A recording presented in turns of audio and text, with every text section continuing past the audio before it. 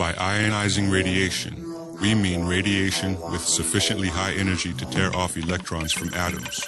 Such radiation is emitted with the decay of radioactive nuclei, which may occur during nuclear reactions in the sun or in nuclear reactors. It can also be produced by various types of equipment used for diagnostic radiology and radiotherapy.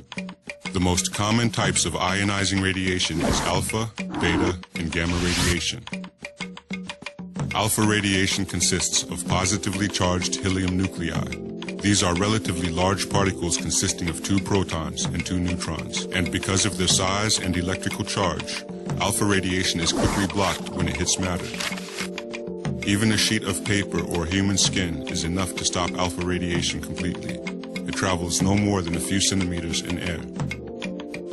Beta radiation, made up of electrons, have a lower mass than those particles that make up alpha radiation. Beta radiation generally has a much longer range, but glasses and thick clothing are enough to block it completely.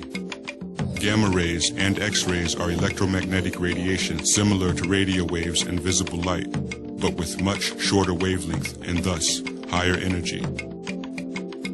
Gamma rays are produced by the rearrangement of particles in the atomic nuclei and X-rays, by the deceleration of charged particles or the transition of electrons in atoms.